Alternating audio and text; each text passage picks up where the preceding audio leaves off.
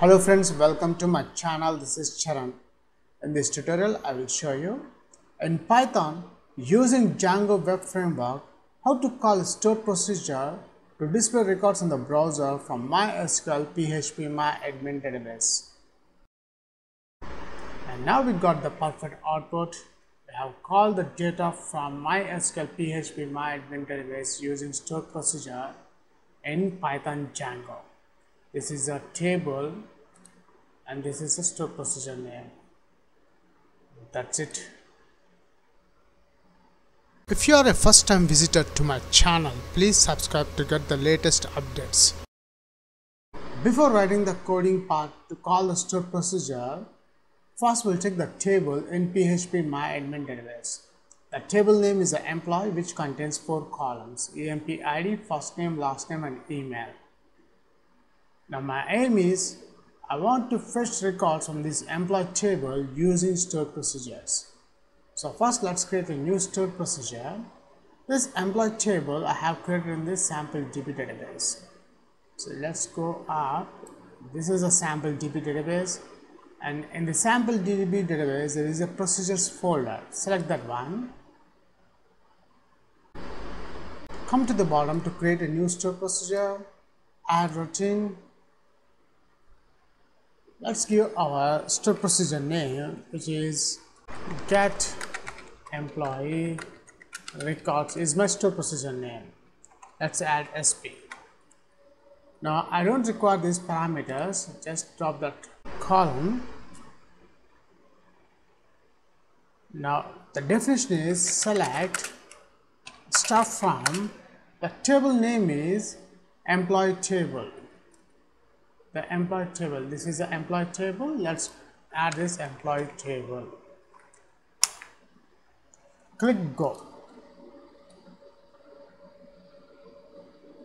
And if you check, the get employee records sp has been created. Come to the bottom, see here, the get employee records sp is created successfully. Let's execute. Go top, and here we got the results of the employee. We fetch records using this store procedure get employee records sp. Now let's call this store procedure in Python. Now the first step, when we want to create a new project in Python using Django web framework, first we require one new folder. So I'm creating a new folder in this local disk D drive. Right click the mouse, new folder, and the folder name is sp store procedure call is my project folder. Let's open this folder. Right now this folder contains empty. So now let's add a new, let's create a new project in this folder sp-call. I'm using Visual Studio Code to run the Python programming. So let's create a new program. Close the welcome page, go to file, open folder. In the open folder, our project name is, the folder name is sp-call, select folder, and after that, and here our project folder is added to the Explorer.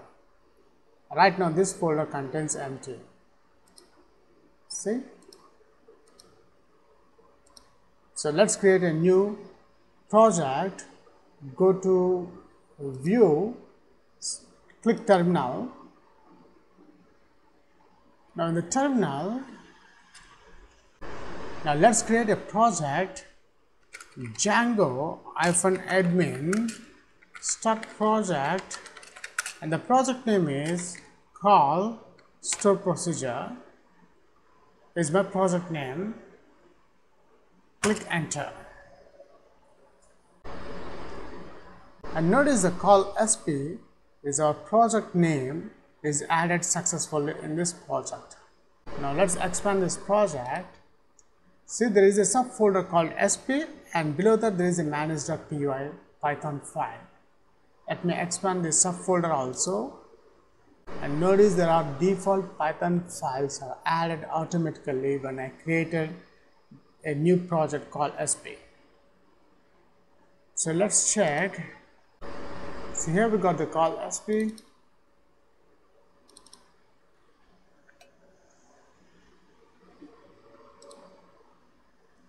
Now the next step, let's close this welcome page. First let's run the server Python manage.py.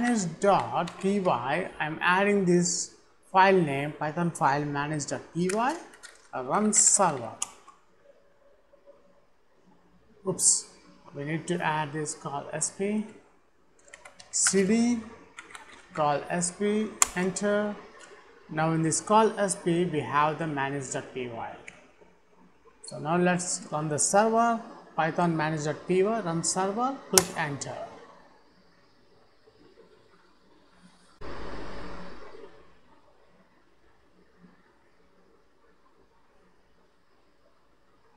And here we got a message, no issues found, and this is our server name. Click Control and click the mouse. And here we got our default home page of our web server. Now let's write the coding part. First, we'll add a new template folder. So first, let's add a new folder called templates. I'm selecting the root folder, the project folder called sp. Right click the mouse, click new folder. Let's give the folder name is a templates, and inside this templates I'm adding the HTML page. Right click the templates folder, click new file, and index.html.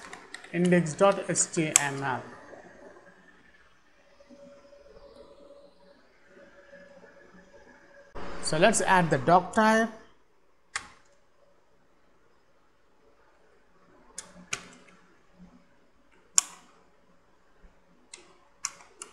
I'm closing the HTML tag. Inside this HTML I'm adding the header section.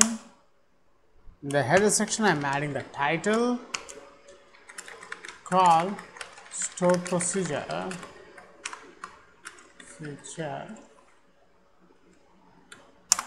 and after the headings I'm adding the body tag. Inside this body I'm adding h1 tags, how to call, store procedure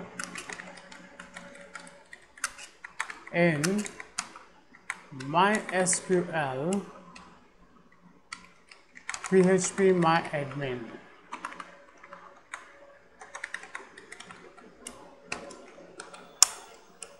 And h2 Python Django web framework. After that I'm adding the horizontal line. Now after the horizontal line I want to display records in a HTML element table. So I'm adding the table element here. Inside this table element I'm adding the border property. The border is equals to 1. Then the next step I'm adding tr. Inside this tr I'm adding table headers. The table headers are, in our table we have 4 columns, emp id, first name, last name, and email. Let's add those table headers. Employee id. The second table header is the first name. Table header, last name, and the last column header is the email. After headings I am adding the another tr for the table data. Here the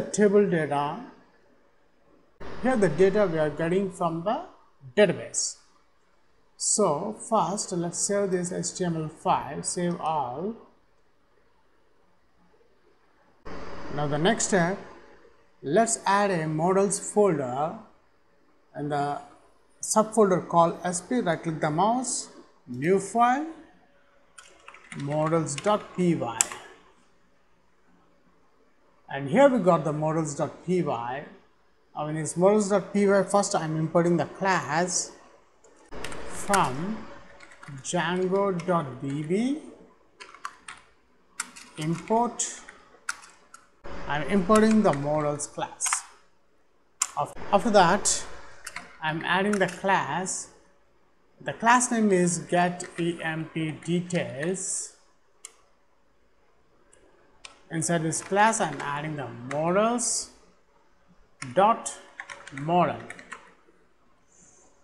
colon.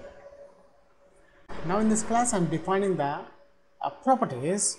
First one is in our table we have 4 columns. The employee ID is the auto-generated column, so I am not adding that one.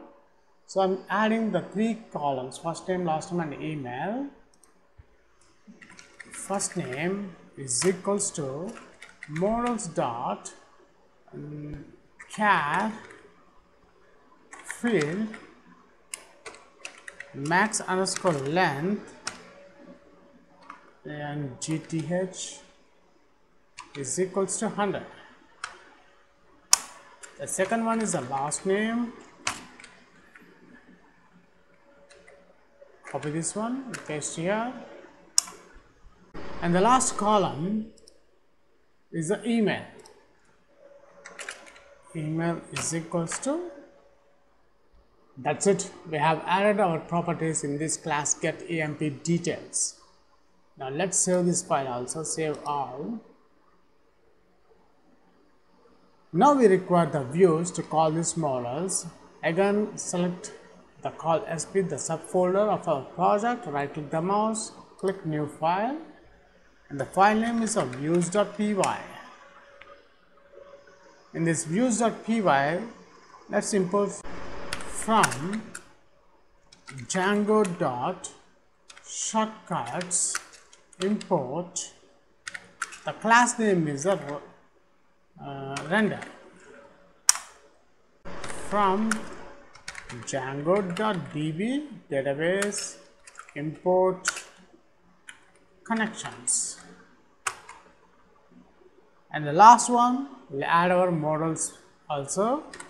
From our project name is call sp dot, in the models file is in our project folder as call sp import.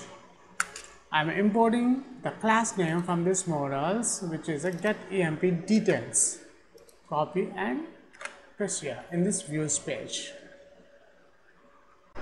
Friends, here this is connection. This is connection. Now let's define the function def. The function name is show details. Show details is a function name. The request colon. First, let's declare the variable cursor is equals to connection dot cursor method. To execute the stored procedures, we require the cursor method. So that's why I have added the cursor method. Now we'll execute the stored procedure. We'll call the stored procedure cursor dot execute call between single quotes. I'm adding our stored procedure name cursor dot execute method. In this execute method, we'll call our stored procedure. Call between single quotes. Our stored procedure name is getEmpRecords sp. Call that one.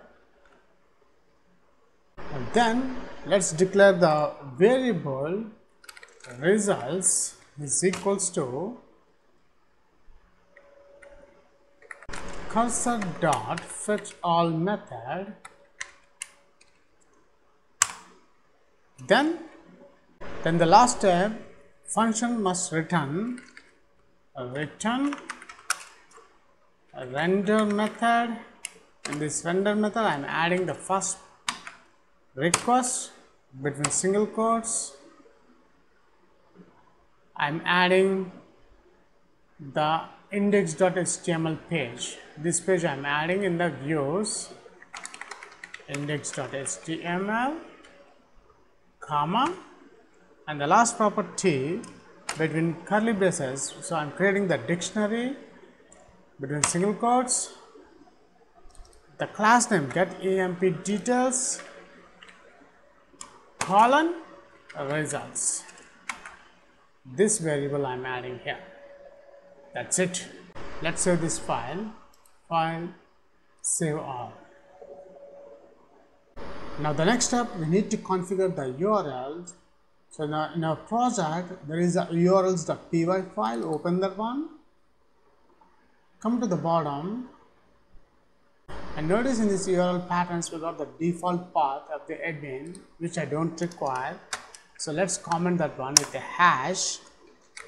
Create a new path between single quotes. In this single quotes, I'm not adding anything. Now let's call the views, which is our Python page. So before that, let's import from dot import. I'm importing views. And now we'll add the views page. Vi views dot. In our views,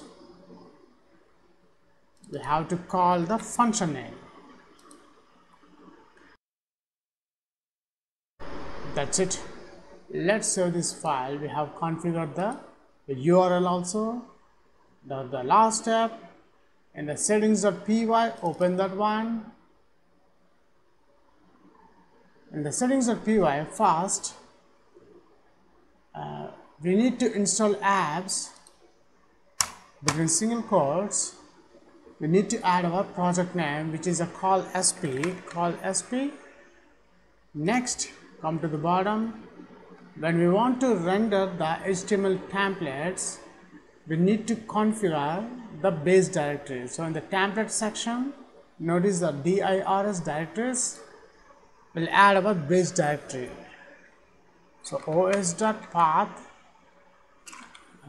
dot join. I'm joining the base directory.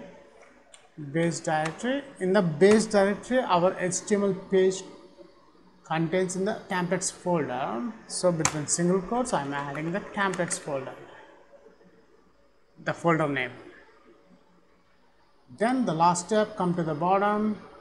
In the databases section, notice the SQLite 3, which is a default database connection string. So which I don't require. I want to connect to MySQL. So the engine name is django.db.backends.mysql, and the name is, delete this default one, and our name here, the database name, go to the database name is a sample DB. Let's add that one, sample DB. Then the next one is a user colon, between single quotes I'm adding my username is root. Now the password, you need to add all capital letters, password colon. Here the password I'm not entering anything because I don't have any password to log into my phpMyAdmin database.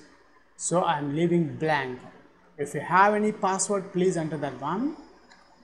Now the next step, we need to add the host. The host is a local host, comma, and the port number. Here the port number of MySQL phpMyAdmin is 3306. Let's add that one also. Between single quotes, I'm adding 3306, comma, and the last one is the options colon. Between curly braces, I'm adding between single quotes init underscore init underscore command, command colon, between double quotes, I'm adding set SQL underscore mode is equals to, between single quotes, I'm adding strict underscore trans underscore tables. That's it. We have configured our database connection string in this settings.py. Now the last step in the index.cshtml, to fetch the records from store procedure, I'm using for loop. So in the tr, between curly braces, percentage for, I'm declaring a variable is display in, I'm adding the class name, and the models, the class name is a get emp details, copy this one,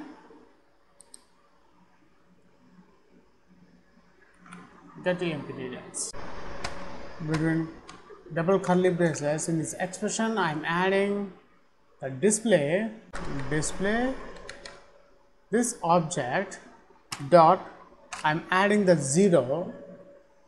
The 0 is the first column, which is the employee ID, td, between curly braces, I'm adding display dot 1, td, between curly braces, I'm adding display dot 2, td, between curly braces, display dot 3. So in our table we have 4 columns. I have added 0, 1, 2, 3, the index numbers. Then the last step, we need to close the for loop, percentage and for. That's it. Let's save this file, save all.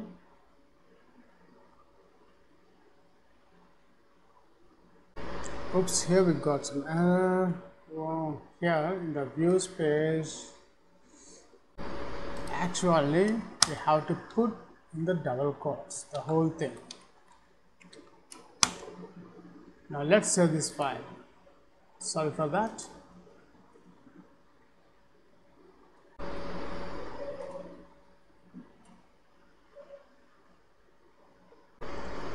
Friends, here this for loop we need to add here, and I'm closing this for loop after the tr. Now let's save this file, save all. Now the final step, we'll check the output. So this is our default home page. Now I'm reloading the browser. So here we got the default output. Oops, here. Let's check this one. We forgot to add the curly braces. Save. I'm reloading the browser again. And now we got the perfect output. We have called the data from MySQL phpMyAdmin database using store procedure in Python Django. This is a table and this is a store procedure name. That's it.